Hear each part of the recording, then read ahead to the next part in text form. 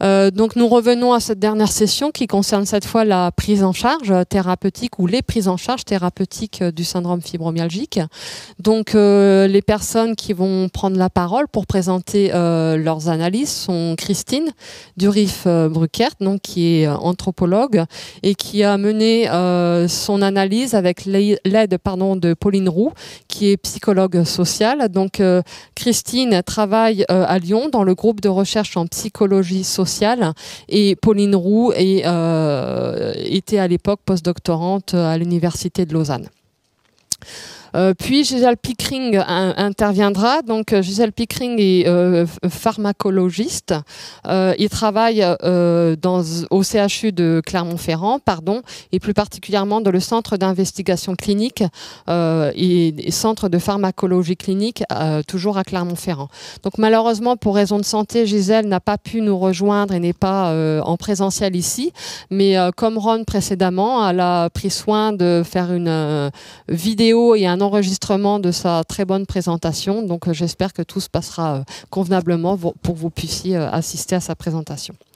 Puis Morgiane Bridou, qui est psychologue et qui travaille à l'université Paris 8 dans le laboratoire de psychopathologie et neuropsychologie, présentera ses travaux d'analyse sur la psychologie et syndrome fibromyalgique. Et enfin Étienne Masquelier, qui nous vient de Belgique et qui heureusement a pu passer la frontière, qui est algologue à l'université catholique de Louvain, mais aussi médecin physique et de réadaptation, et qui travaille dans un centre de lutte contre de la douleur, donc dans notre pays, dans ce pays européen limitrophe.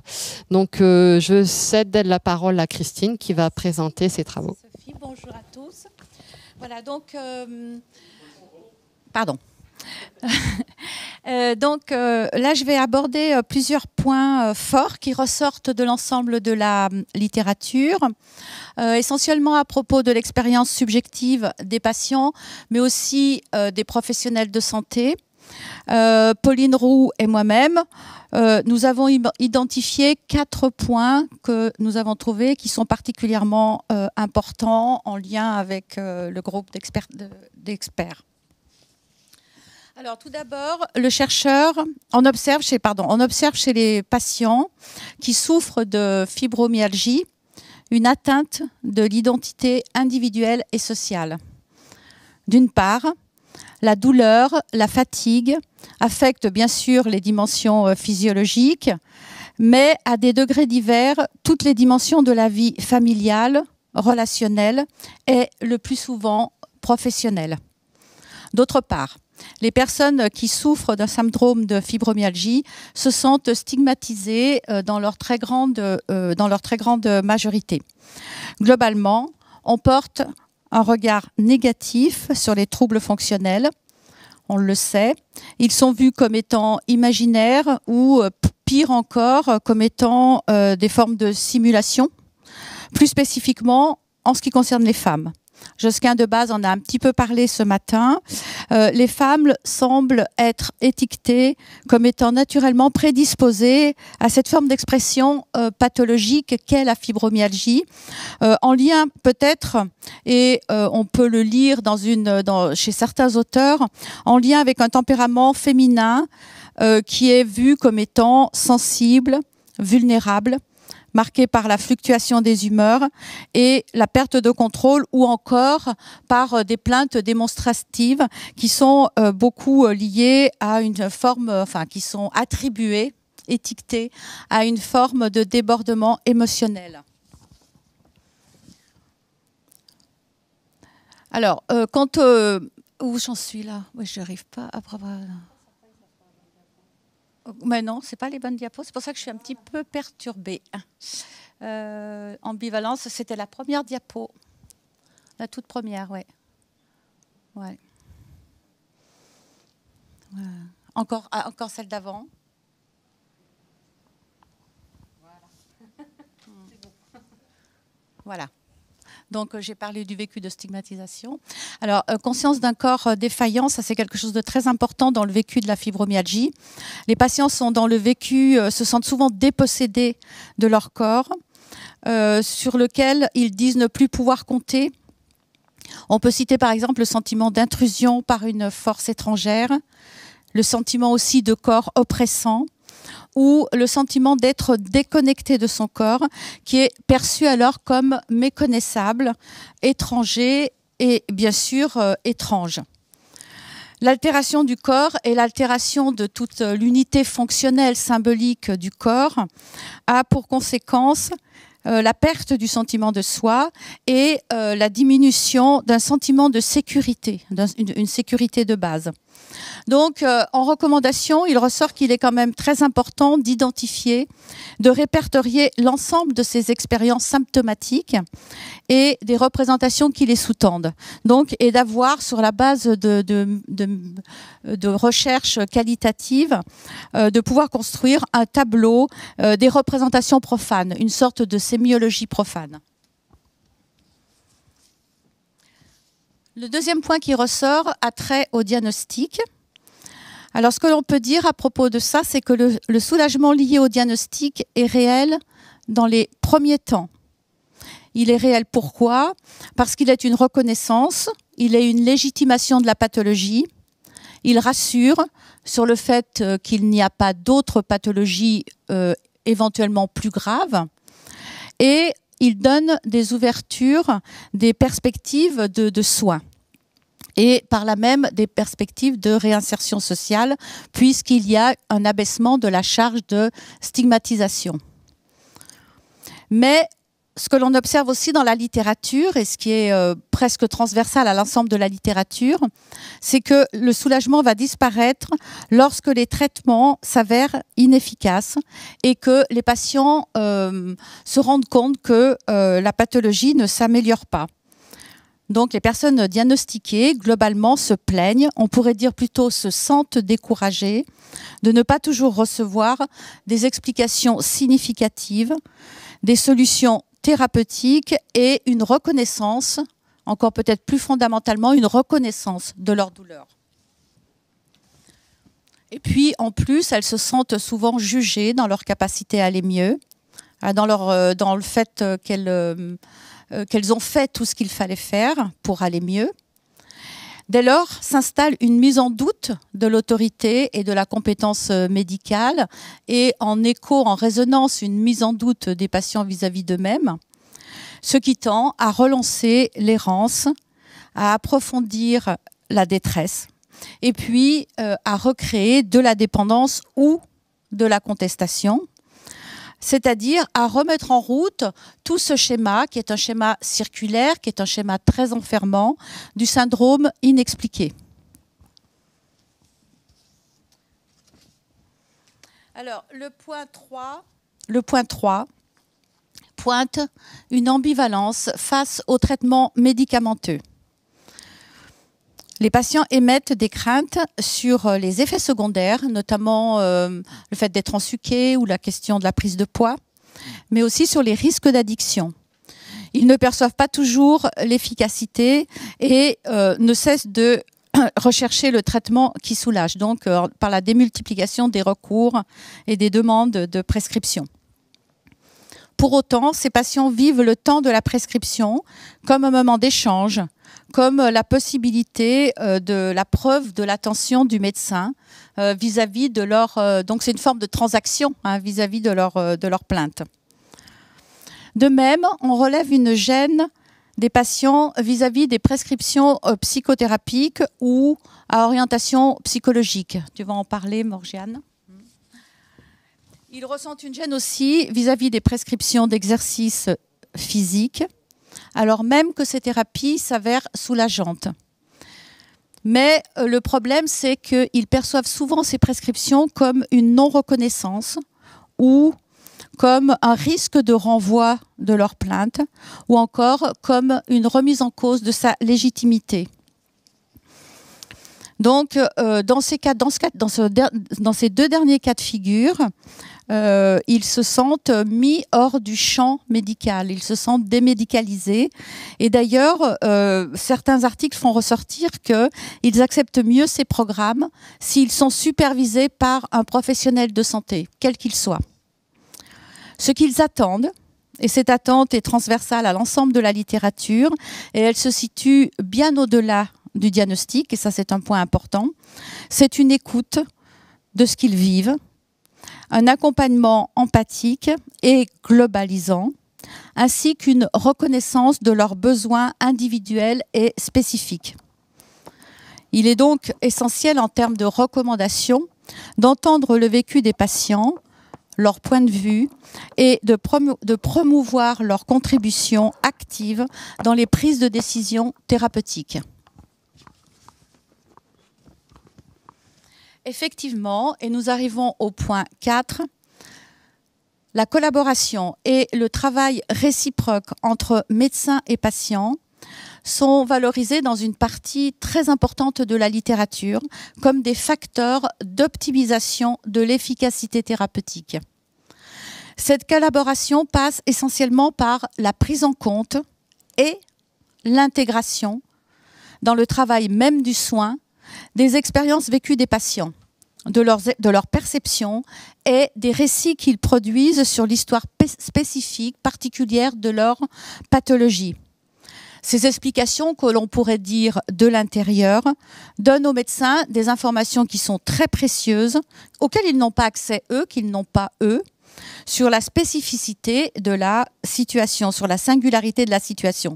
Par exemple, sur la complexité des trajectoires de la fibromyalgie, sur les symptômes douloureux, sur les déplacements de la douleur, les tours que prend la douleur, ses déplacements dans le corps, ses rythmes d'intensité, ses modes et ses moments d'expression.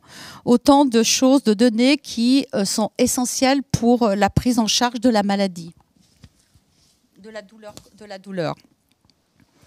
De plus, le fait que le patient puisse nommer le problème avec ses mots, avec ses images, avec ses propres logiques explicatives, donc avec toute sa langue finalement, et le fait qu'il puisse croiser ses propres compréhensions avec celles du médecin, ont des effets absolument inestimables.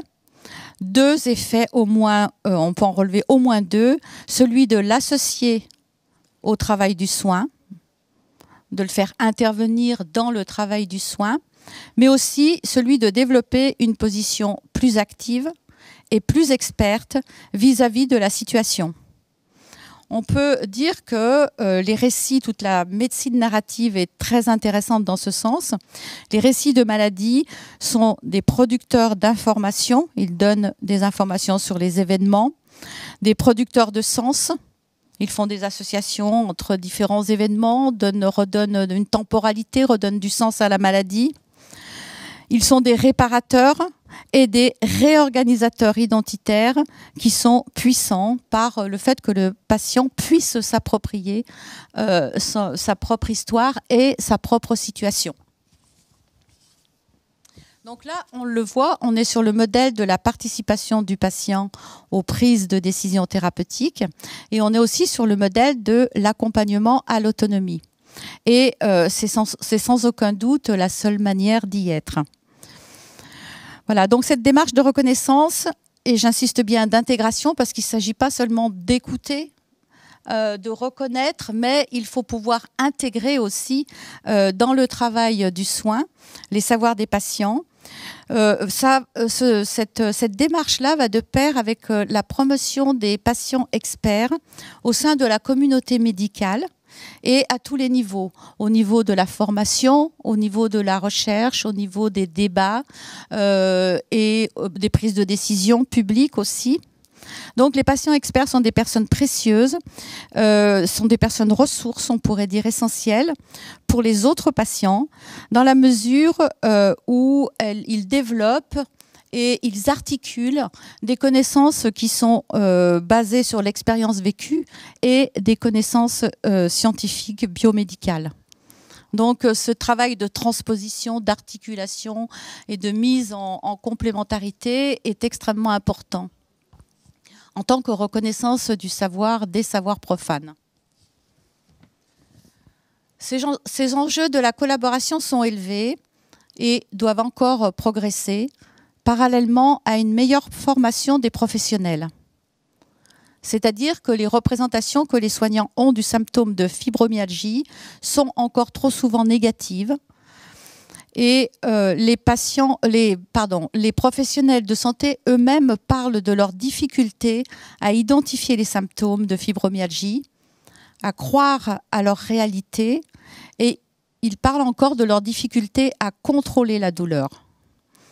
Globalement, ils disent avoir des connaissances et des compétences qui sont insuffisantes, aussi bien en ce qui concerne le diagnostic que les traitements. Ils se disent insuffisamment formés à la détresse aussi et aux formes de douleur qui sont associées à la fibromyalgie.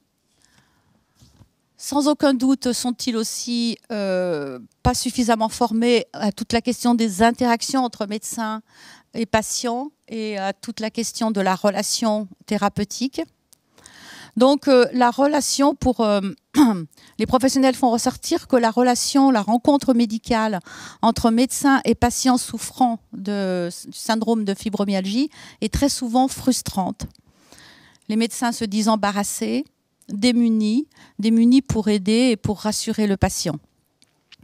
D'où l'importance, et c'est la dernière recommandation, de renforcer l'information et la formation des soignants sur la fibromyalgie, sur la prise en charge des patients douloureux, et plus globalement sur la médecine de la douleur et sur les troubles fonctionnels, et de renforcer de renforcer également toute la question, d'aborder toute la question du rapport à l'incertitude dans la médecine. Merci. Merci beaucoup Christine. Donc théoriquement, on passe maintenant sur la vidéo enregistrée de Gisèle Pickering avec ici sa première diapositive qui apparaît.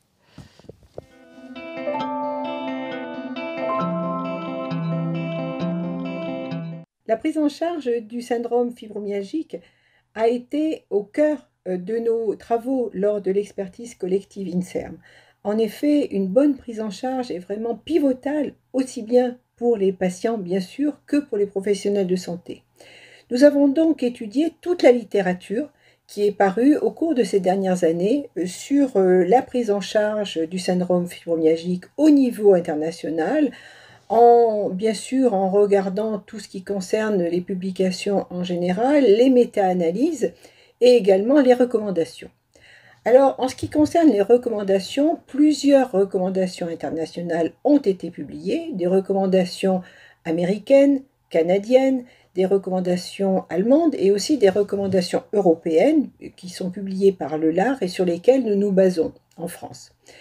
Ces recommandations ont des points communs et en fait elles convergent vers les points suivants. C'est la recommandation de la prise en charge du syndrome fibromyalgique, c'est l'activité physique. La première ligne, ce n'est pas les médicaments.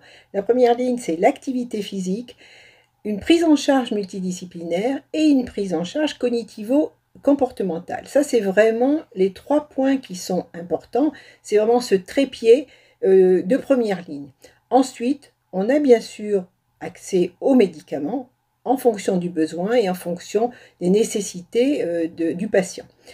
Donc, toutes ces sociétés ont fait des algorithmes décisionnels, donc il y a eu beaucoup de publications autour de ça, et nous avons choisi l'algorithme décisionnel qui a été publié par le LAR et que je vous invite à suivre avec moi donc, sur la partie droite de l'écran.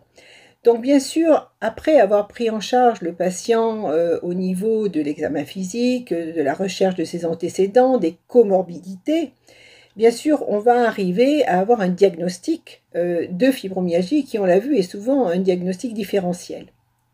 Suite à ça, on va recommander l'activité physique. Et ça, c'est vraiment la première ligne de recommandation, de recommander une activité physique adaptée. Et en fonction de ça, on va réévaluer le patient et voir en fait quels besoins il a à part cette activité physique, en particulier en ce qui concerne la dépression, car il ne faut pas passer à côté d'une dépression ou de symptômes anxio-dépressifs, au niveau de la douleur, au niveau des troubles du sommeil et bien sûr du caractère invalidant de la fibromyalgie.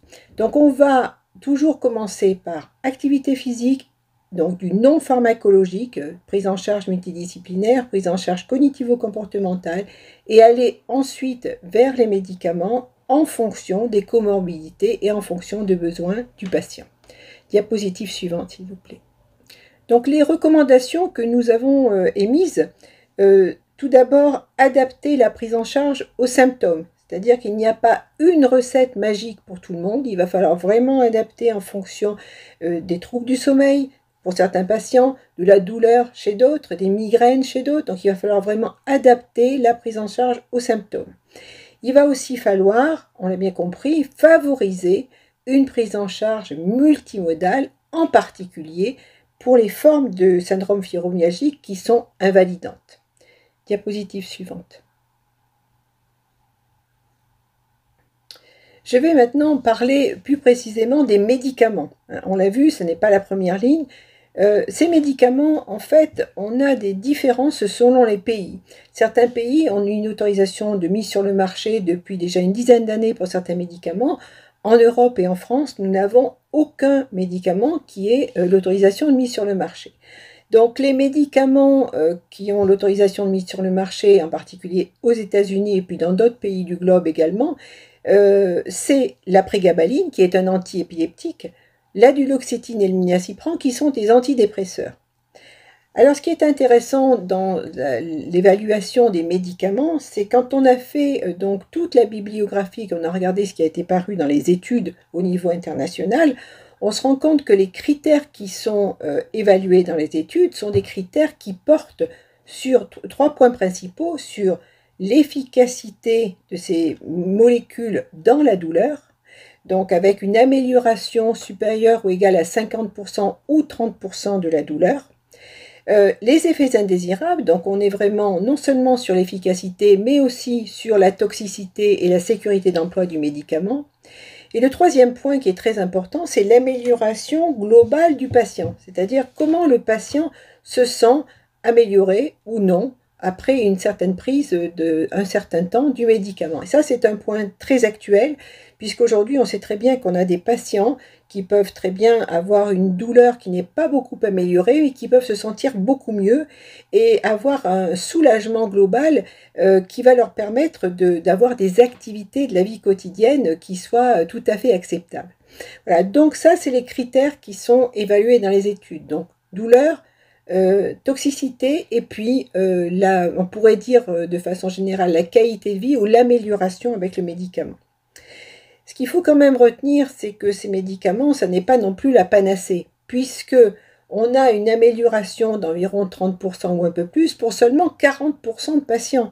C'est-à-dire qu'on a quand même 60% des patients qui sont dans toutes ces études, donc là on parle vraiment de la littérature, mais de bonne qualité méthodologique, on a 60% des patients qui ne sont pas soulagés par ces médicaments. Donc ça veut dire quand même qu'on a quand même, pour certains patients, un échec thérapeutique. Diapositive suivante. Donc, les traitements médicamenteux qui sont recommandés donc, au niveau international chez l'adulte, vous voyez sur la gauche de la diapositive, on a un certain nombre de médicaments qui sont recommandés. Donc, j'ai déjà parlé de la prégabaline, du minaceprant. La gabapentine est une cousine de la prégabaline, donc on est aussi avec un antiépileptique. Ce qui est intéressant avec ces 3 molécules et ce qui a été montré dans la littérature, c'est qu'il y a une amélioration sur la douleur, il y a une amélioration sur la qualité de vie, néanmoins, il n'y a pas d'effet sur le sommeil, la fatigue, la condition physique générale du patient. Donc ça, c'est un point qui mérite d'être souligné, qu'il y a quand même, on le dit toujours avec précaution, mais chez certains patients, une amélioration de la douleur avec ces molécules. L'amitriptyline. L'amitriptyline est un médicament très ancien qui n'a pas eu beaucoup d'études cliniques. Néanmoins, c'est un médicament qui a été utilisé de très longue date et donc il apparaît toujours dans les recommandations parce que finalement, beaucoup de patients trouvent que ça les améliore d'en prendre. Néanmoins, c'est un médicament dont il faut faire attention également, parce que c'est un médicament qui a beaucoup d'effets indésirables, en particulier chez les sujets âgés. Le 3e groupe, ce sont des antidépresseurs très spécifiques, qu'on appelle les inhibiteurs sélectifs de la recapture de la sérotonine. Donc, c'est des médicaments qui sont très particuliers. Et là, ce qui est intéressant, c'est qu'on a montré qu'ils étaient efficaces dans la dépression, dans les symptômes dépressifs associés à la fibromyalgie. Par contre, ils ne sont pas efficaces dans la douleur, dans la fatigue ou dans le sommeil, ou dans les troubles du sommeil. Donc ces points-là, c'est intéressant parce qu'on voit vraiment la différence selon ces antidépresseurs, selon les antiépileptiques. Ils ne sont pas tous pareils par rapport à l'efficacité sur la fibromyalgie, et puis pas chez tous les patients non plus. Donc sur la droite, vous avez en résumé un petit peu tout ce que j'ai dit sur ces recommandations chez l'adulte, avec les différentes sociétés. L'APS, c'est les Américains, ensuite viennent les Allemands, les Canadiens et le LAR au niveau européen. Vous voyez que tout le monde est d'accord sur les 3 premières lignes, on va dire, hein, sur cette première ligne de prise en charge avec l'activité physique, le multidisciplinaire et le cognitivo-comportemental. Ensuite, on a quelques petites variations selon les pays, on va dire, mais vraiment, aujourd'hui, on s'en tient vraiment à ces résultats que l'on a eus, sachant que nous, en France, nous n'avons pas d'AMM hein, pour aucun des médicaments qui peuvent être suggérés. Donc, les recommandations qui ont été émises suite à ces observations, c'est vraiment de suivre vraiment scrupuleusement les recommandations pour éviter le mésusage. Ça, c'est un point qui est vraiment important dans la prise en charge, c'est-à-dire éviter le mésusage au niveau des médicaments.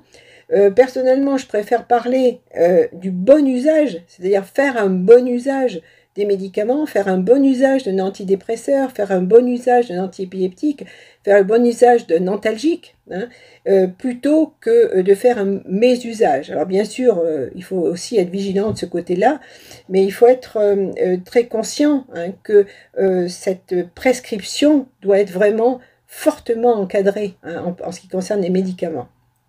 Le deuxième point, nous avons noté dans toute la littérature énormément de biais, énormément d'insuffisances hein, dans la littérature internationale qui existe, hein, qui a le mérite d'exister. Néanmoins, il y a beaucoup de biais qui sont induits par la médication sur les observations. Donc là, il y a tout un pan qui est encore vacant hein, pour que nous puissions continuer à faire de la recherche pour trouver vraiment des stratégies thérapeutiques qui soient tout à fait adaptées aux patients fibromyalgiques.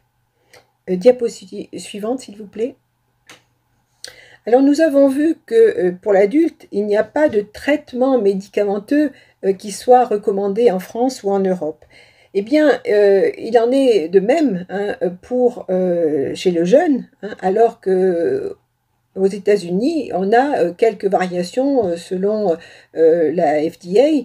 Il y a aujourd'hui en fait très peu de travaux qui sont disponibles sur l'adolescent ou sur l'enfant. On a des résultats qui sont très divergents selon les études, une méthodologie qui est très variable. On a très peu d'essais de très bonne qualité chez l'enfant ou l'adolescent. Il y a eu plusieurs études avec des jeunes patients avec des douleurs chroniques diffuses qui prennent une grande variété de médicaments, que ce soit des opioïdes, que ce soit de la polymédication, 2 à 4 médicaments. Et en fait, on a des difficultés à conclure et les pédiatres qui ont travaillé avec nous au sein de l'expertise collective Inserm ont été vraiment conscients en fait des grandes difficultés que l'on a à prendre en charge le syndrome fibromyalgique chez l'enfant, tout simplement parce qu'il n'y a pas assez d'études. Alors il y a quand même quelques recommandations dans certains pays qui ont été faites, en particulier des recommandations allemandes, qui portent chez les enfants avec des douleurs chroniques diffuses. Et en fait, les recommandations sont comme chez l'adulte, c'est-à-dire que la première ligne, en fait, que ce soit chez l'enfant ou chez l'adulte, c'est l'activité physique et la prise en charge multidisciplinaire, cognitivo-comportementale. Donc on se retrouve exactement dans le même type de prise en charge. Un point important dans nos recommandations, c'est d'éviter une prescription médicamenteuse inutile peut-être chez l'enfant, en tout cas qui ne soit pas vraiment recommandée, et y compris et surtout les opioïdes de type 2 qui peuvent être prescrits, et attention donc à cette prescription en particulier chez les jeunes. Donc, en résumé, que ce soit chez l'adulte, ou que ce soit chez l'enfant ou chez le jeune, la prise en charge passe en première ligne par l'activité physique, une démarche multidisciplinaire, hein, une démarche cognitivo-comportementale, bien sûr. Il n'y a pas de médicament miracle, il n'y a pas un médicament pour la fibromyalgie. Nous n'avons pas de médicament avec AMM en France. Parmi les médicaments qui peuvent être choisis en fonction des symptômes que le patient a, ce qu'il faut faire, il faut vraiment s'assurer du bon usage de ces médicaments, de ce bon usage pour éviter bien sûr toutes les pathologies iatrogènes et respecter vraiment les recommandations qui ont été émises. Tu es parmi nous, merci beaucoup. C'était une parfaite présentation dans les temps. Et donc maintenant, c'est Morgiane qui va nous parler de la prise en charge psychothérapeutique dans le syndrome fibromyalgique. Merci. Donc, je vais maintenant aborder le rôle des facteurs psychologiques dans la fibromyalgie. Les facteurs psychologiques interviennent, comme cela a été évoqué précédemment, dans la survenue de la fibromyalgie en tant que facteur de vulnérabilité. C'est-à-dire que la probabilité de survenue d'une fibromyalgie est plus importante lorsque certains facteurs psychologiques sont présents. Néanmoins, ce n'est pas un lien de cause à effet qui a pu être établi, c'est plutôt un lien proportionnel. Les facteurs psychologiques interviennent également dans le maintien de la fibromyalgie, puisqu'ils peuvent intervenir comme renforçateurs des troubles et des symptômes.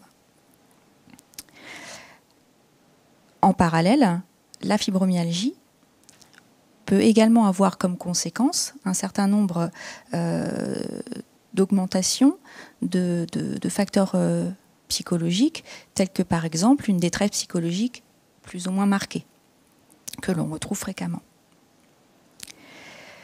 La plupart des facteurs psychologiques qui interviennent dans la survenue ou le maintien de la fibromyalgie sont communs à d'autres pathologies douloureuses chroniques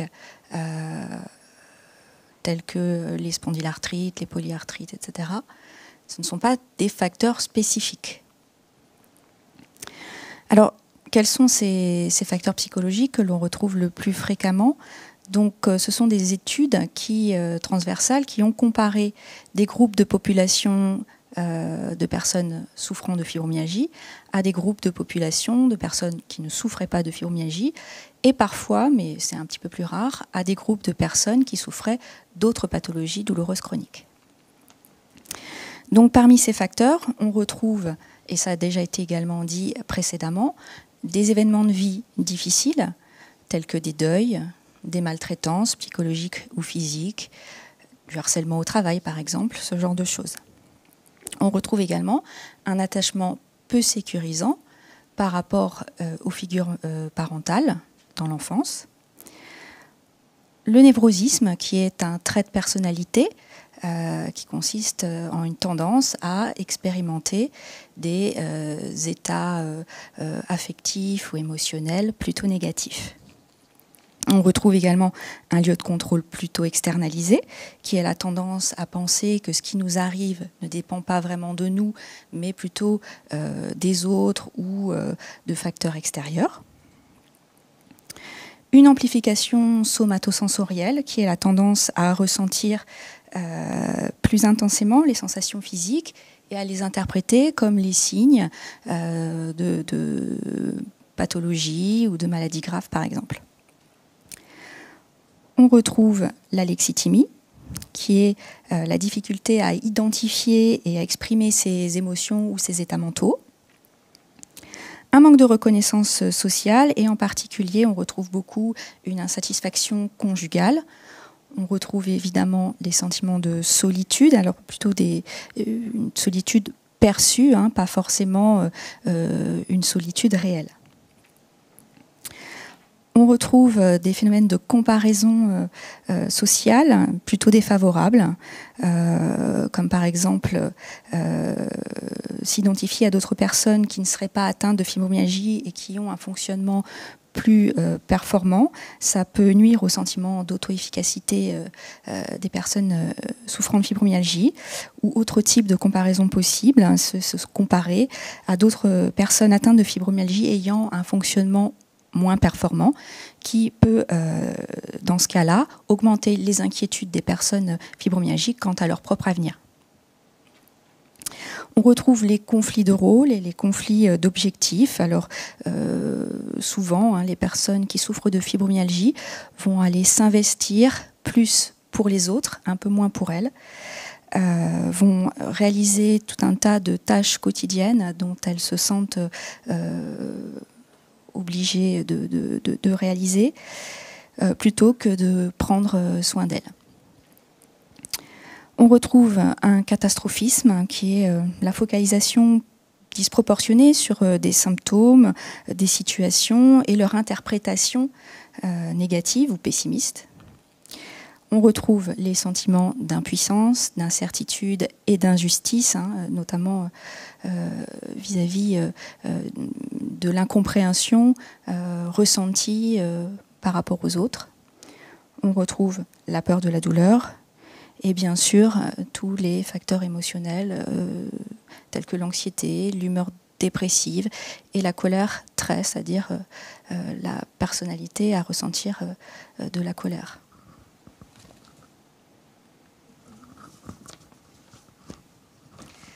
Alors, à l'inverse, il existe également des facteurs psychologiques d'ajustement. Donc les fameuses stratégies de coping ou de faire face qui, lorsqu'elles sont mobilisées, hein, vont être plutôt efficaces, plutôt fonctionnelles pour mieux vivre malgré la douleur, malgré la maladie. Ce sont d'ailleurs ces facteurs hein, qui vont être développés, qui vont être encouragés, renforcés en psychothérapie dans l'accompagnement des personnes qui souffrent de fibromyalgie. Il s'agit de la satisfaction sociale, de l'acceptation. Alors, on parle beaucoup de l'acceptation de la douleur et parfois, c'est quelque chose qui n'est pas forcément compris au sens psychologique du terme. Hein. Là, on ne parle pas de résignation, bien entendu. On parle d'une flexibilité psychologique qui va aider la personne à s'engager dans des projets personnels qui comptent pour elle, malgré la douleur, malgré la fibromyalgie. Un facteur qui va avoir une importance considérable, notamment dans la réussite hein, des psychothérapies, c'est le sentiment d'auto-efficacité, c'est-à-dire le sentiment d'avoir la capacité de réaliser ses projets, de réaliser un certain nombre de choses. Le bien-être psychologique, bien sûr, ou encore l'autocompassion, qui vont favoriser un mieux-être.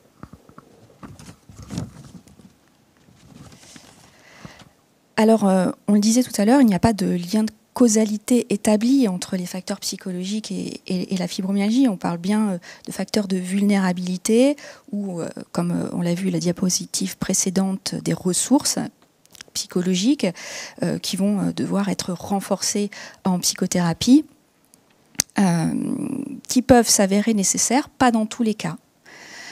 Lorsque les personnes ont des difficultés à gérer la maladie, à moduler les symptômes, ou encore lorsque les personnes présentent des troubles psychopathologiques ou psychiatriques associés à la fibromyalgie. Autre point important, et Christine le signalait très justement tout à l'heure, c'est que pour s'engager dans une psychothérapie, hein, il faut que la personne soit partie prenante et qu'elle puisse être d'accord avec cette approche, sinon ça ne sera pas forcément très efficace.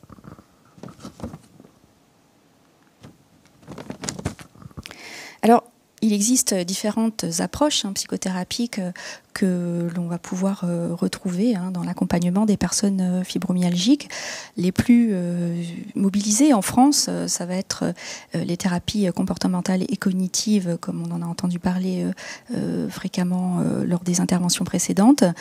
On va retrouver aussi, bien sûr, toutes les approches psychodynamiques ou psychanalytiques, un peu plus rarement les approches systémiques ou humanistes. Alors, les études qui ont porté sur l'évaluation des psychothérapies dans l'accompagnement des personnes souffrant de fibromyalgie se sont plutôt centrées sur les thérapies comportementales et cognitives et un petit peu sur l'hypnose, sur l'hypnothérapie. Donc les méta-analyses qui ont permis d'étudier l'efficacité des psychothérapies, donc thérapie comportementale et cognitive et hypnothérapie, indiquent plutôt une efficacité de ces méthodes d'accompagnement sur la qualité de vie, un petit peu aussi sur les symptômes, mais c'est essentiellement quand même sur la qualité de vie et l'amélioration du bien-être, un mieux-être. Alors ce qu'il faut retenir quand même de toutes ces études, c'est l'hétérogénéité importante des programmes psychothérapiques qui sont étudiés, évalués. On retrouve des thérapies comportementales et cognitives classiques entre guillemets, mais aussi toutes les thérapies de la troisième vague, les thérapies d'acceptation et d'engagement, les thérapies basées sur la méditation ou en pleine conscience, ou ce qu'on appelle mindfulness, l'hypnose, la psychoéducation, enfin tout un tas de dispositifs différents, mais qui ont quand même tous les mêmes objectifs, qui sont centrés un peu sur le même but. Les durées sont également hétérogènes puisqu'elles peuvent aller de 5 à 54 semaines. Encore une fois, très peu d'études ont porté sur toutes les approches psychanalytiques qui sont plutôt des thérapies généralement plus longues. Donc c'est pour ça qu'on observe des durées un peu plus courtes dans les dispositifs qui ont été évalués. Donc des suivis à plus ou moins long terme, individuels ou en groupe. Il y a des dispositifs qui ont été testés en groupe avec une efficacité intéressante et encourageante. Des dispositifs en face à face, en présentiel, ou des dispositifs à distance. Ce que l'on peut dire, c'est que l'efficacité est relativement similaire entre tous ces dispositifs testés, mais que l'on observe essentiellement des effets sur les interventions thérapeutiques, on dit en présentiel, plutôt que sur les thérapies en ligne, qui, à l'heure actuelle, peuvent être intéressantes du fait de la situation sanitaire, mais qui, en règle générale, sont moins efficaces quand même que les dispositifs en présentiel. On retrouve également des effets plus importants pour les interventions un peu plus longues, alors aux alentours de 25 heures, sachant que les dispositifs souvent sont d'1 heure à 2 heures hebdomadaires. On ne retrouve pas par contre de différence dans les taux d'abandon pour les programmes de thérapie comportementale et cognitive et les groupes contrôle. Donc là, il n'y a pas spécialement de différence.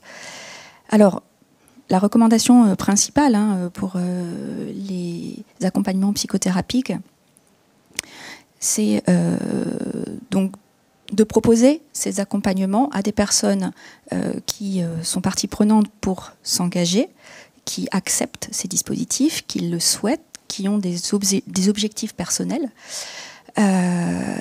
et qui ont également une difficulté à gérer la maladie ou des troubles psychologiques ou psychiatriques associés.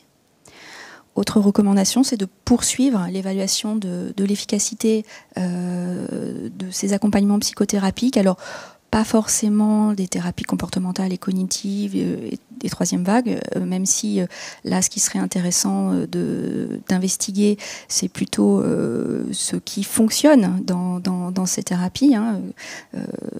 Et là, la recherche doit approfondir ces questions-là. Mais aussi des approches psychothérapiques qui se soumettent moins souvent à ces dispositifs de recherche, comme les approches psychodynamiques ou psychanalytiques, mais aussi les approches systémiques et humanistes qui pourraient être, ou narratives également, qui pourraient être tout à fait intéressantes. Voilà. Merci Morgiane. Donc maintenant, c'est Étienne qui va clôturer cette journée d'analyse en présentant tout ce qui est conditions physiques chez les patients souffrant de fibromyalgie et activités physiques adaptées.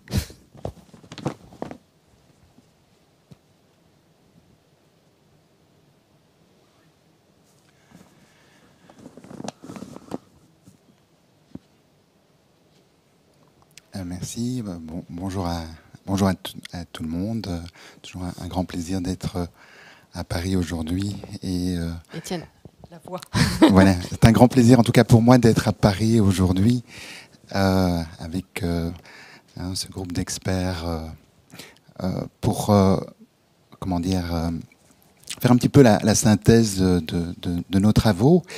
Et c'est vrai que en tout cas, j'avais en charge un petit peu tous ces éléments de réflexion par rapport non seulement à la condition physique. Les patients qui ont la fibromyalgie sont-ils déconditionnés, est-ce qu'ils sont fit ou unfit, et puis surtout, une question qui semble essentielle, et beaucoup déjà en ont parlé, c'est est-ce que des programmes d'activité physique adaptée sont-ils particulièrement intéressants, voire prioritaires?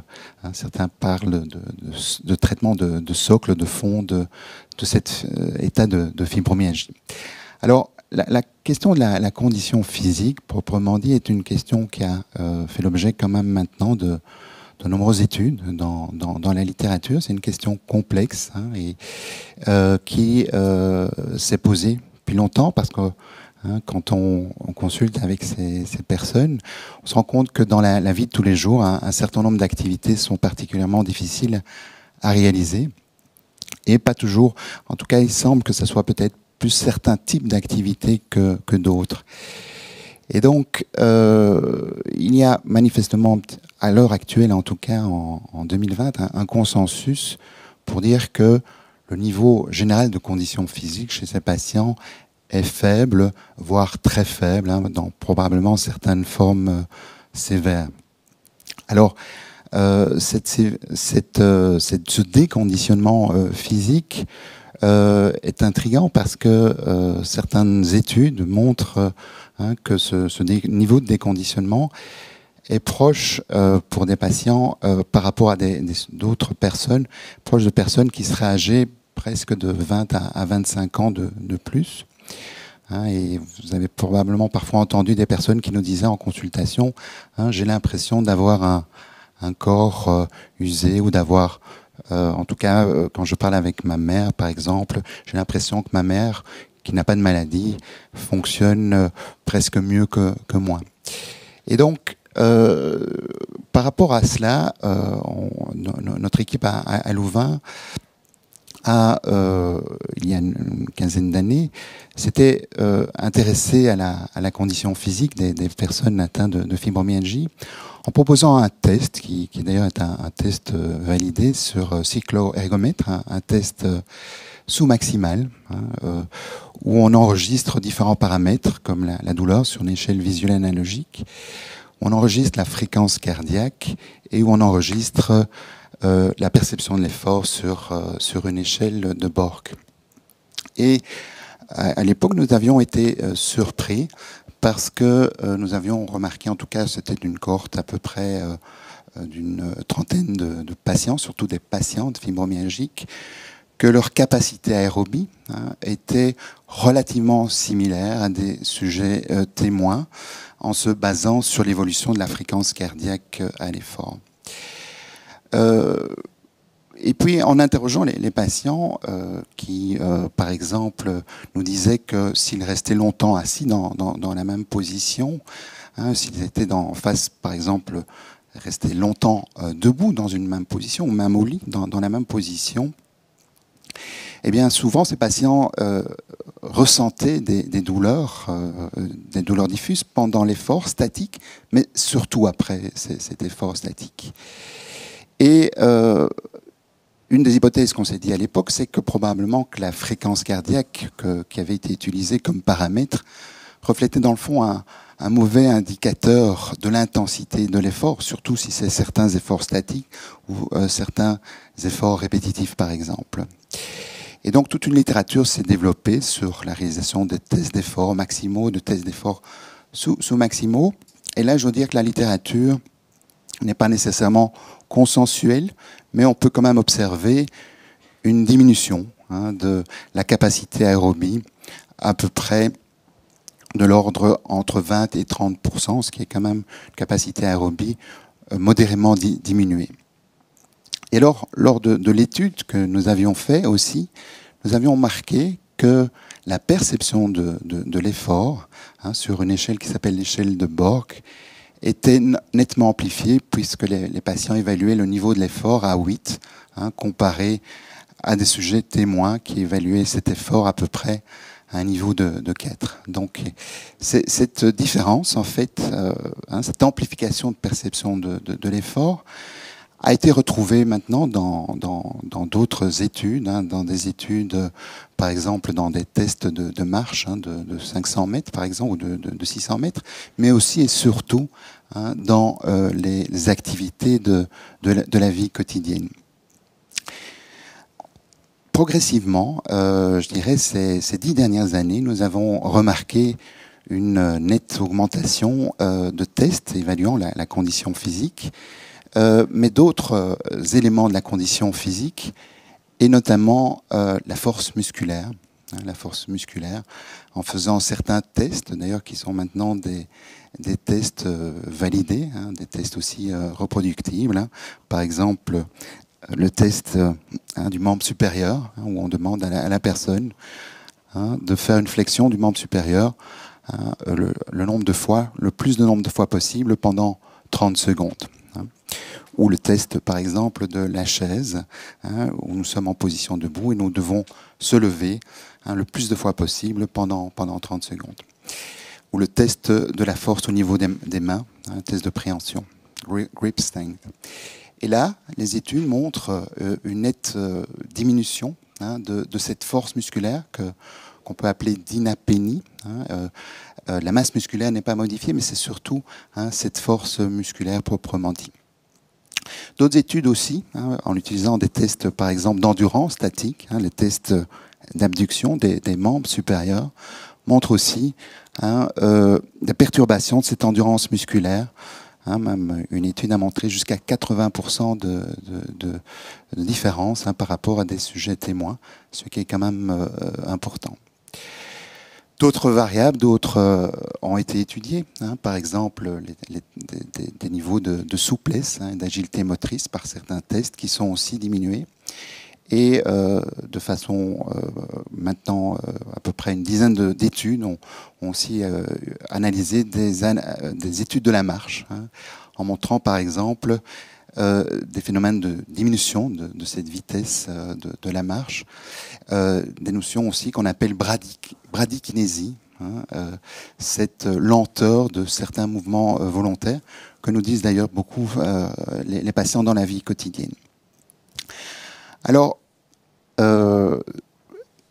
une autre façon un petit peu d'appréhender, on va dire, le quotidien de ces patients, c'est l'utilisation d'une échelle, l'échelle AMPS, qui est une échelle internationale, qui est une hétéro-observation des capacités fonctionnelles de la personne dans sa vie quotidienne. Ça a été étudié dans de nombreux autres domaines de la santé.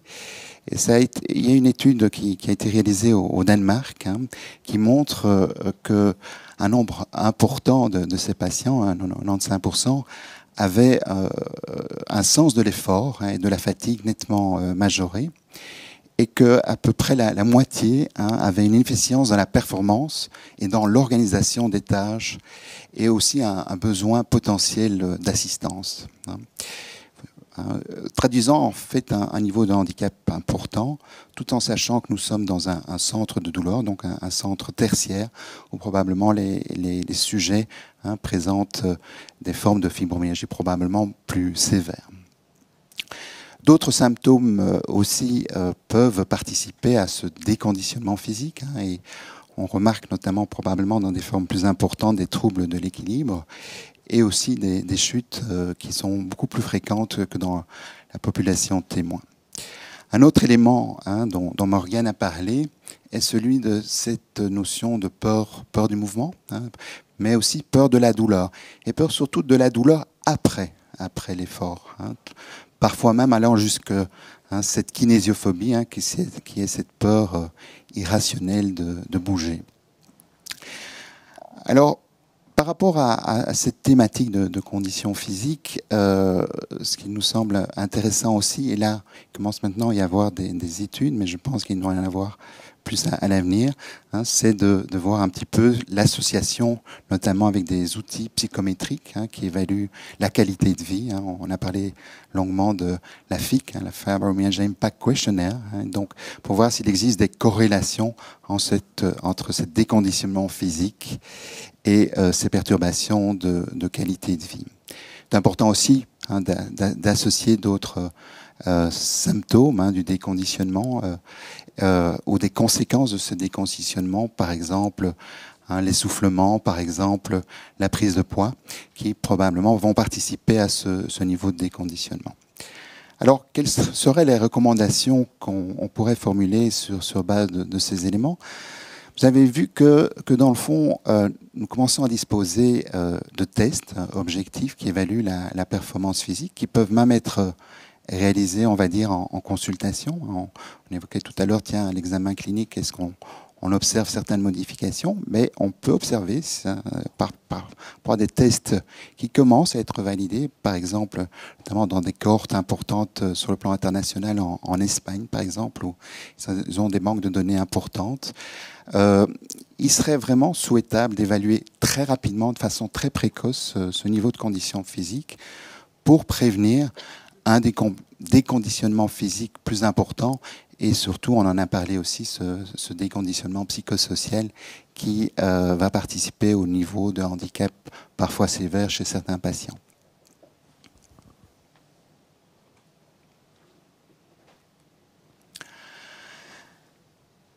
Alors, Gisèle a évoqué tout à l'heure l'importance, je dirais, dans les recommandations internationales de premier choix de cette activité physique adaptée. Et je dirais qu'il ressort manifestement à l'heure actuelle et de façon évidente, avec une preuve forte, une preuve importante, l'importance en tout cas de l'apprentissage d'exercice ou d'activité physique. Je parle souvent d'exercice parce qu'en Belgique, on a parfois un petit peu ce belgicisme où on parle plus d'exercice, peut-être la traduction des termes anglais. Et le terme activité physique a bien sûr tout son sens. Activité physique adaptée qui demande, et c'est ça je pense que la clé, on va dire, la voûte de ce traitement, qui demande un apprentissage. Alors vous allez me dire, oui, les exercices aérobies, les exercices sous forme par exemple d'incitation à la marche, d'incitation à faire du vélo, de la natation, ou pourquoi pas de la danse, sont peut-être plus faciles à mettre en place, mais vous avez compris que chez ces patients qui sont complexes et dans des situations qui sont souvent hétérogènes, la prescription est quelque chose de difficile. Alors, la littérature montre vraiment de façon intéressante que l'exercice aérobie en tout cas, va entraîner de façon modérée une amélioration essentiellement de la douleur et de la qualité de vie. Mais aussi, on va dire, actuellement avec les tests dont on dispose, et qui se retrouvent maintenant dans la littérature, va aussi améliorer la performance et le niveau de condition physique.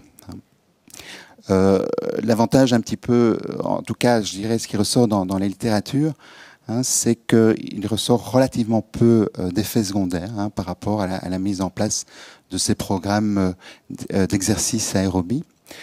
On a aussi des échantillons qui sont actuellement d'un volume très important, qui donnent une puissance, on va dire, statistique et qui permettent notamment maintenant l'élaboration d'un grand nombre de revues systématiques et de méta-analyses qui donnent un poids supplémentaire, on va dire, à ce programme d'exercice aérobie. De façon plus récente, dans la littérature, c'est développé les programmes d'exercice en résistance, hein, qui évoquent notamment des activités physiques de renforcement, hein, mais aussi, on l'a vu, d'endurance musculaire.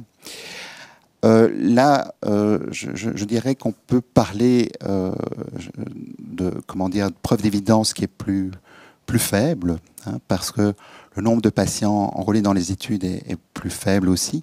Hein, le nombre d'études randomisées est plus faible.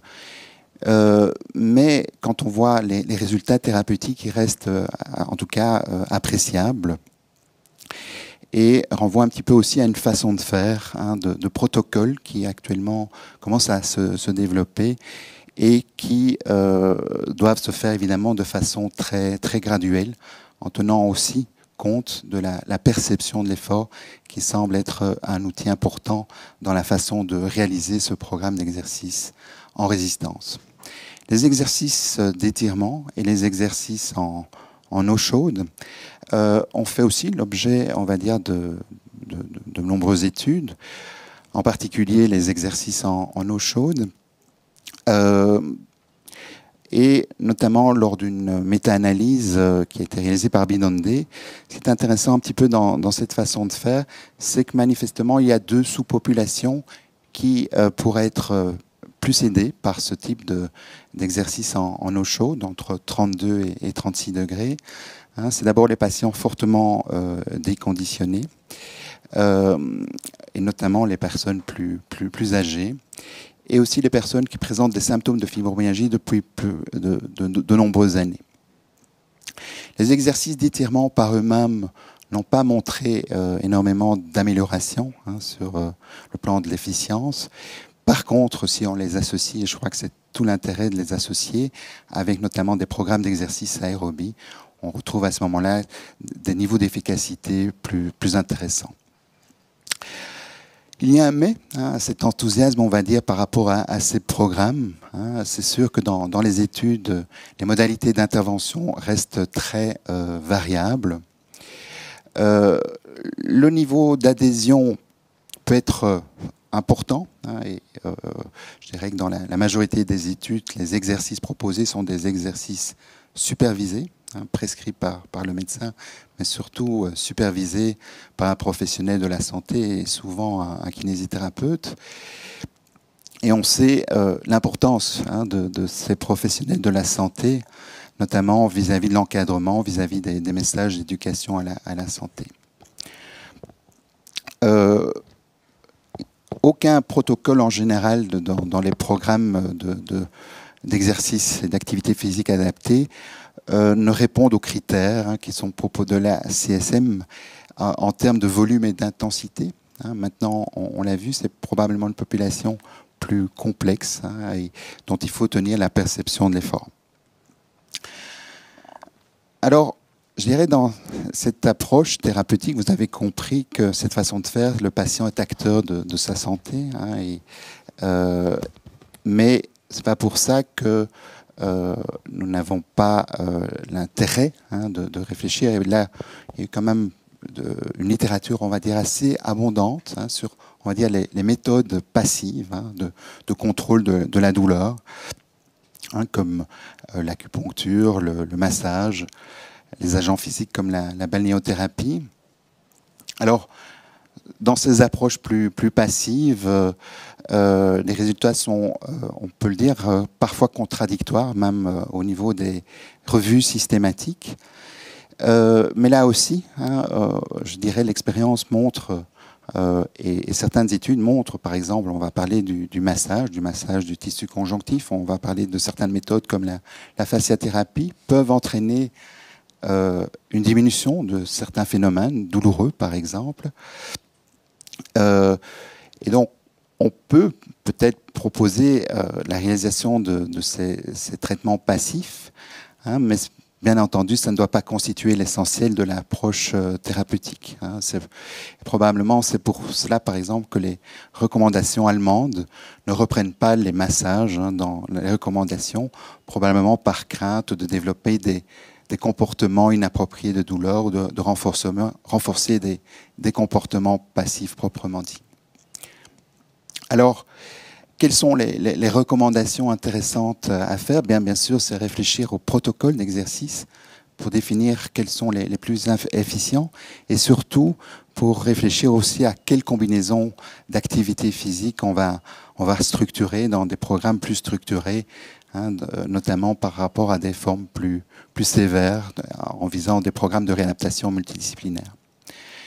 Alors, il serait aussi intéressant, évidemment, d'étendre à la fibromyalgie toutes les recommandations Inserm qui ont été émises sur l'activité physique adaptée dans les maladies chroniques proprement dit.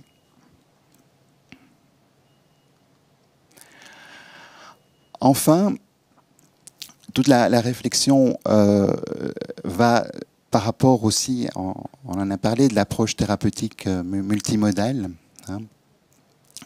Alors, c'est sûr que la littérature montre de plus en plus l'intérêt de combiner activité physique, notamment aux approches de thérapie cognitive et comportementale, avec cette importance de la personnalisation de l'approche pour montrer son efficacité.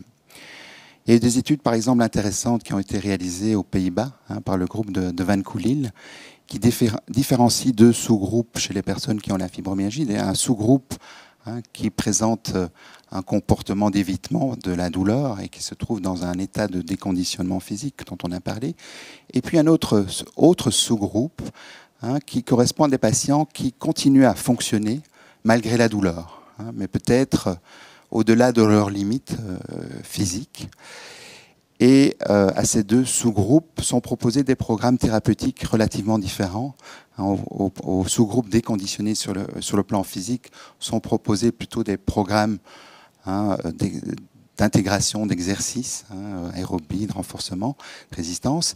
Par contre, au programme où les personnes sont dans un niveau d'hyperactivité résiduelle, et on le sait, un certain nombre de patients sont dans un mode de fonctionnement parfois trop actif avant la fibromyalgie, eh bien sont à ce moment-là intégrés des concepts beaucoup plus axés sur notamment le concept d'activity pacing, des concepts basés, on va dire, sur le changement de rythme, en intégrant notamment le fractionnement des activités. Je fais quelque chose et je me repose. Quelque chose évidemment qui est parfois difficilement acceptable au début par les patients. Alors, cette littérature commence à se développer. Je pense qu'on a besoin dans les prochaines années d'avoir plus de littérature, cette association entre thérapie cognitive et comportementale et programme d'activité physique adaptée. Une étude récente a montré que, par exemple, dans les ingrédients thérapeutiques, l'apprentissage opérant pouvait être particulièrement intéressant chez ces personnes atteintes de fibromyalgie. Enfin, un concept dont on a parlé déjà beaucoup est celui de l'éducation thérapeutique du patient, dont on sait, les études maintenant de revues systématiques l'ont bien démontré, c'est que l'éducation thérapeutique du patient sera plus efficiente si elle s'associe à l'activité physique adaptée.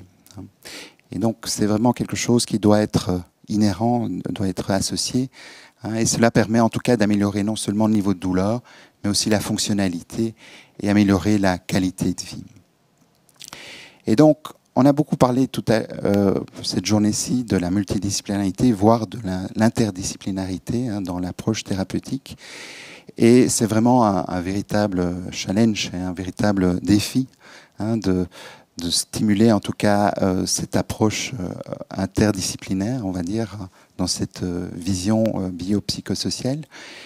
Alors il y a certaines études qui ont essayé un petit peu de démembrer ce qui étaient des études, on va dire, qui s'inspiraient plus de l'approche multidisciplinaire, qui est peut-être plus la juxtaposition de certains thérapeutiques, et des études où l'approche interdisciplinaire, avec des réunions d'équipe, avec une coordination, et surtout avec un niveau de sens de la cohérence du message donné par les différents thérapeutes, a tout son sens, et tendrait à montrer en tout cas que ce type d'approche pourrait donner des résultats thérapeutiques à plus long terme, Et c'est, je pense, une des grandes critiques à l'heure actuelle, c'est que beaucoup d'études, si on se base uniquement par exemple sur les approches d'exercice, d'activité physique, ne sont faites qu'à court ou à moyen terme.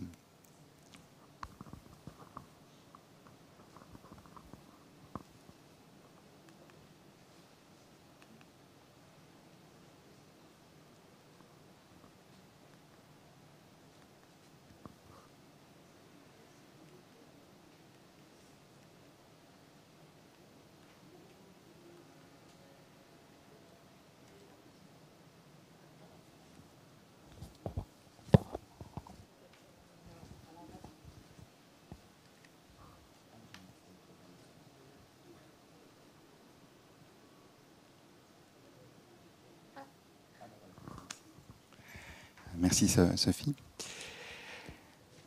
Et donc, les recommandations qui ont été émises par notre groupe d'experts vont dans le sens, par rapport à cette approche interdisciplinaire, d'essayer d'identifier tous ces facteurs qui pourraient promouvoir en tout cas cette prise en charge interdisciplinaire. Et donc l'idée en tout cas de déterminer si ces thérapies peuvent avoir un effet synergique entre elles. Évaluer aussi un concept intéressant emprunté aux Canadiens, qui est cette littératie en santé des patients, cette envie de comprendre cette problématique de santé qui est complexe, qui est quelque chose vraiment qui peut avoir tout son sens. Ceci nous semble très important aussi de mieux définir dans le fond quel va être le contenu de l'éducation thérapeutique, quand on voit différents programmes dans les études qui ont été réalisées. C'est vrai que sont abordés par exemple les mécanismes de la douleur, le modèle biopsychosocial, etc. Mais je pense qu'il serait intéressant à l'avenir, en tout cas, d'homogénéiser un peu plus ce contenu d'éducation thérapeutique. Et enfin, on en a déjà parlé, c'est que je dirais que cette approche interdisciplinaire qui probablement existe déjà au sein des centres de la douleur chronique. On pourrait tout à fait espérer, en tout cas, qu'il puisse se faire de façon plus précoce, en première ligne, notamment donc en soins primaires avec le médecin généraliste, l'infirmière ou le kinésithérapeute. Merci de votre attention.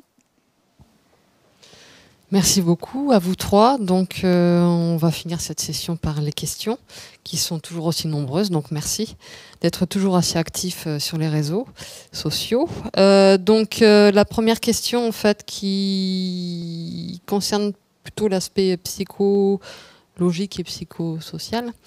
Une personne qui indique qu'une perte de confiance et d'estime de soi peut conduire à un isolement complet et donc qu'elle a également le sentiment d'être incompris et de ne plus avoir de place dans la société, parfois même dans la famille, peut accentuer cet isolement. Et donc elle demande quelles sont les aides ou les accompagnements peuvent être mis en place pour prévenir cet isolement ou en sortir.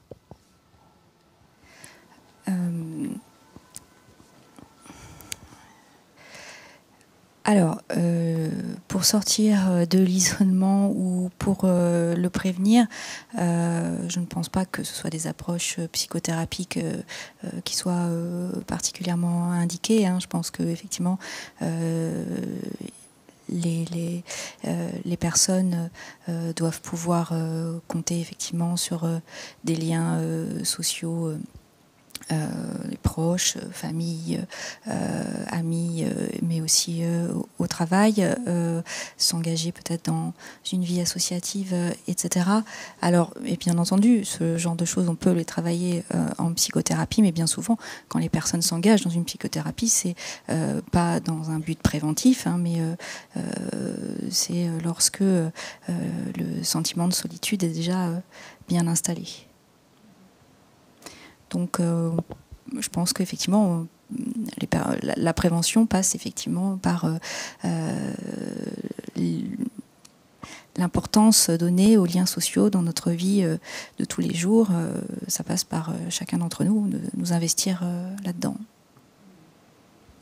Christine, tu veux compléter? Oui, oui, peut-être aussi la rencontre avec des pairs d'autres patients dans des cadres formels ou plus informels. Et je pense que c'est quelque chose d'extrêmement important. Il y a d'un côté les patients experts et de l'autre les pairs, avec lesquels il y a des possibilités d'étayage affectif, de partage, d'identification. Il y a tout un travail possible de dégagement de soi aussi. Et voilà, je pense que ça, c'est quelque chose aussi qui pourrait être favorisé. Je ne sais pas où on en est tellement au niveau de la fibromyalgie par rapport à ces questions-là. Voilà.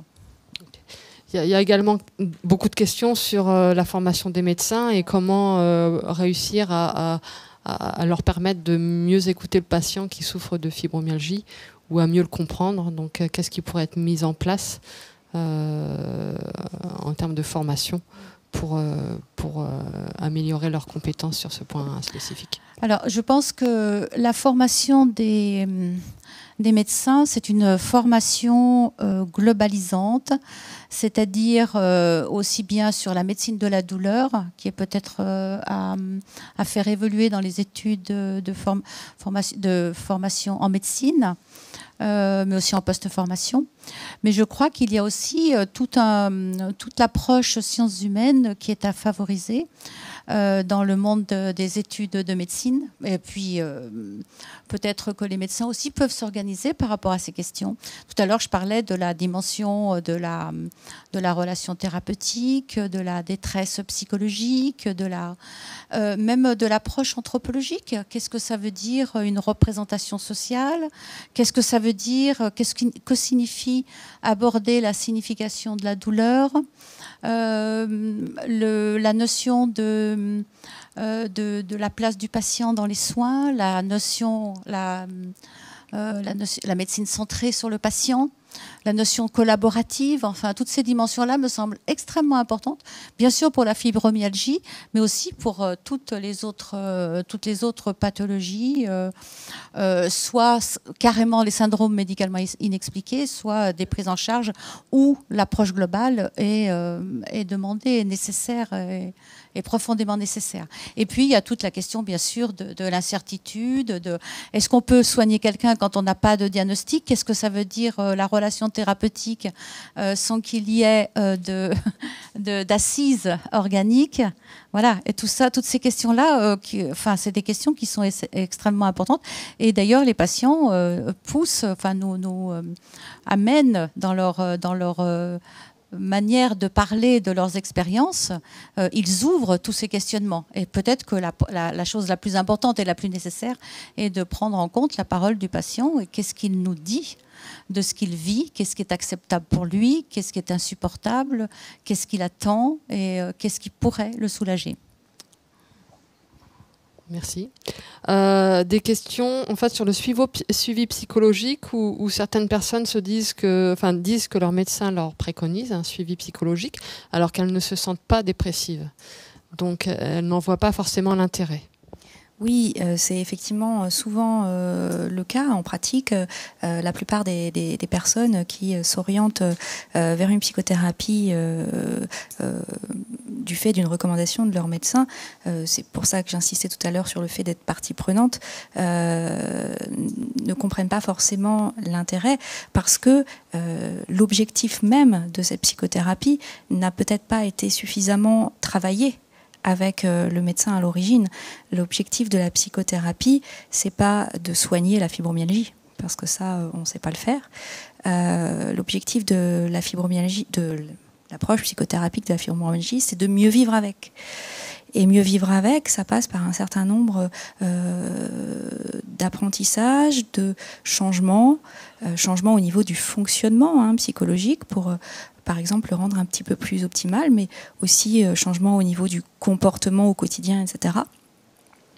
Et c'est tous ces objectifs qu'il faut travailler avec les personnes pour que ce soit véritablement des objectifs personnels, centrés sur leurs attentes, sur ce qu'ils veulent donner comme chemin à leur vie, à l'avenir, Et c'est de ça que va pouvoir naître l'intérêt, mais ça se travaille et ça ne peut pas être simplement une recommandation prescriptive d'une psychothérapie. Il faut que la personne vraiment soit partie prenante parce que ça lui demande un engagement et des efforts importants aussi. Okay. Donc il y a aussi pas mal de questions donc, sur les traitements médicamenteux. Donc malheureusement, Gisèle ne peut pas être présente pour y répondre. Mais pour ceux qui suivent le chat, vous pourrez voir qu'elle a répondu à certaines des questions concernant notamment l'usage de la kétamine, des dérivés d'opioïdes ou de dérivés de cannabis. Donc pourquoi ne sont-ils pas forcément préconisés? Mais peut-être que Didier, qui est présent derrière moi, pour également compléter les réponses sur les préconisations ou pas d'utilisation cannabis, enfin dérivé de cannabis, et Didier n'a pas de micro.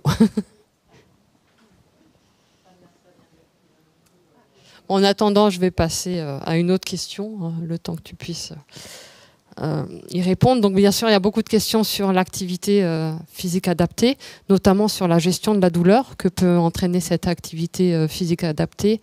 Comment faire pour avoir cet exercice physique et ne pas accentuer ces douleurs?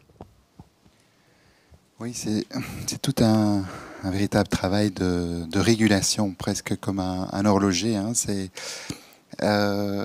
pas quelque chose qui s'apprend très rapidement, au contraire.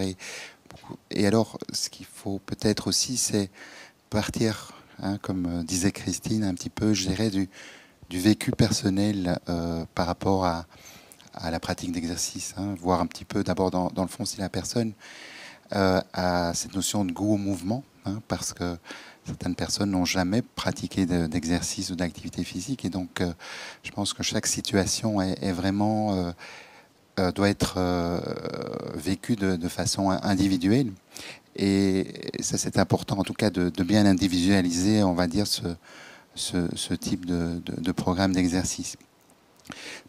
Je rencontrais avant-hier une patiente qui m'avait fait part, en tout cas, d'une mauvaise expérience antérieure. On lui avait proposé un programme de reconditionnement à l'effort qui avait entraîné une nette majoration des douleurs.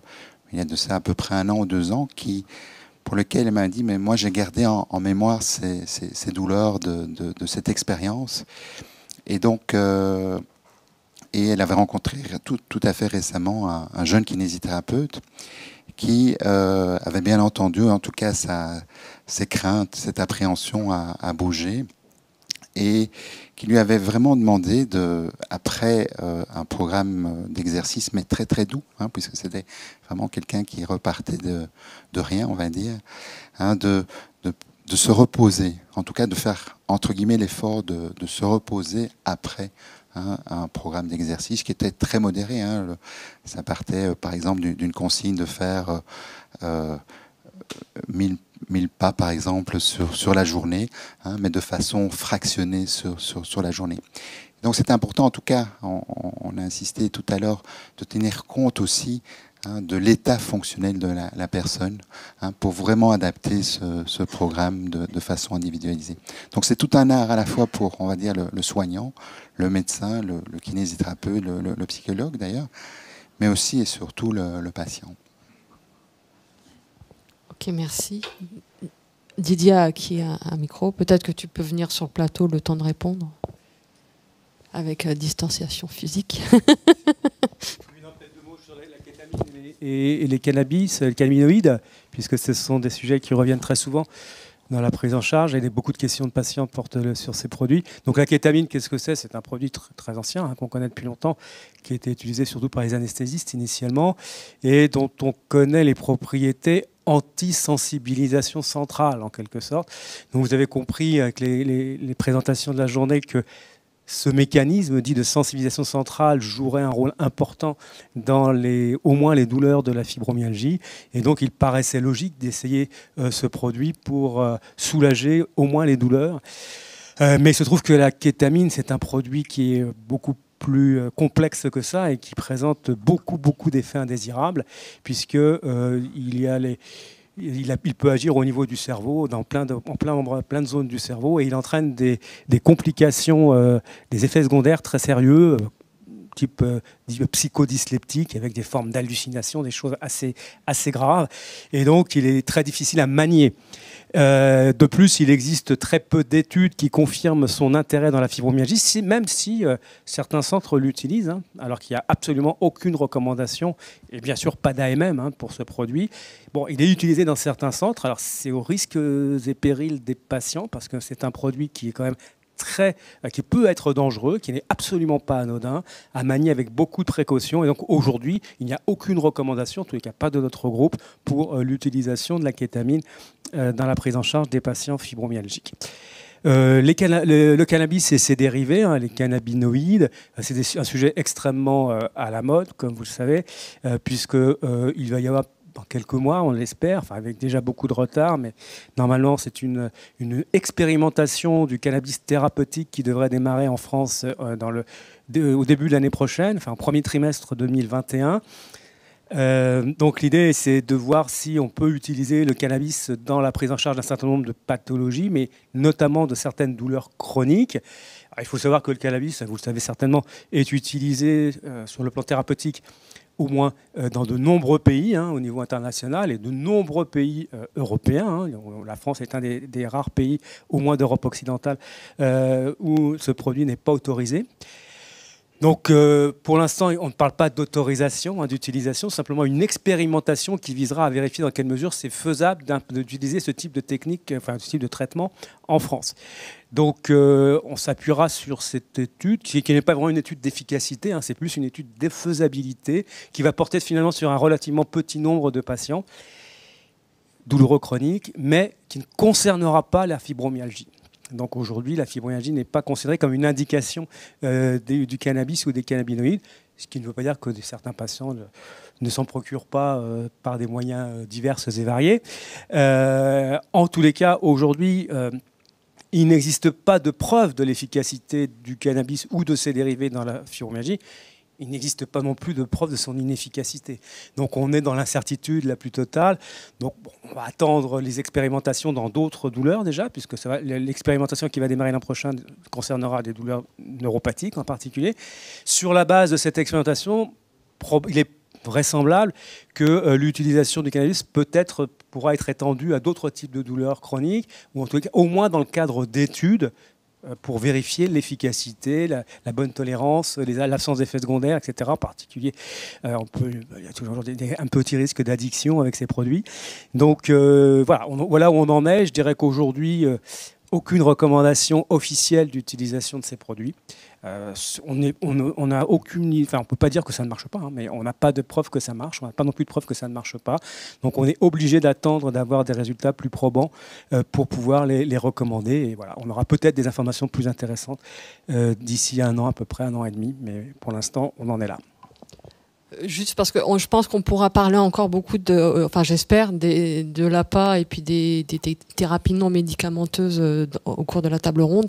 Là, je trouve une question un peu intéressante parce que c'est peut-être thérapie du futur ou pas. Certains patients demandent pourquoi on ne parle pas des douleurs intestinales et certains évoquent les thérapies à l'aide du microbiote, les transplantations qui sont quand même des pistes de plus en plus évoquées. Le microbiote, il y a énormément d'études qui concernent le microbiote, donc ces milliers, ces milliards, ces millions de bactéries qui peuplent notre tube digestif et dont on connaît de plus en plus le rôle physiologique général et physiopathologique. Elles interviennent probablement, des modifications du microbiote sont peut-être impliquées dans beaucoup de maladies et pas seulement des maladies digestives, peut-être même des maladies neurologiques. Bref, et donc effectivement, il y a énormément d'études aujourd'hui autour du rôle du microbiote des modifications du microbiote en tous les cas, dans les mécanismes de certaines maladies. Et en particulier, en ce qui concerne la douleur, ça a été particulièrement étudié dans les douleurs intestinales, ce qu'on appelle le syndrome de l'intestin irritable. Donc ce sont des douleurs abdominales chroniques associées à des troubles du transit, qui sont très fréquentes, qui concernent une part importante de la population, peut-être jusqu'à 8-10% 50%, et qui sont encore plus fréquentes chez les fibromyalgiques. Et donc, il y a une comorbidité, comme on dit, très importante entre syndrome de l'intestin irritable et fibromyalgie. Au moins 30% des fibromyalgiques ont des troubles intestinaux qui peuvent rentrer dans le cadre de ce qu'on appelle l'intestin irritable, les syndromes de l'intestin irritable. Donc, on pourrait imaginer qu'effectivement, des traitements agissant sur le microbiote, alors il y a plusieurs types de traitements qui peuvent agir sur le microbiote. On peut donner des produits, des compléments alimentaires qui sont censés agir dessus.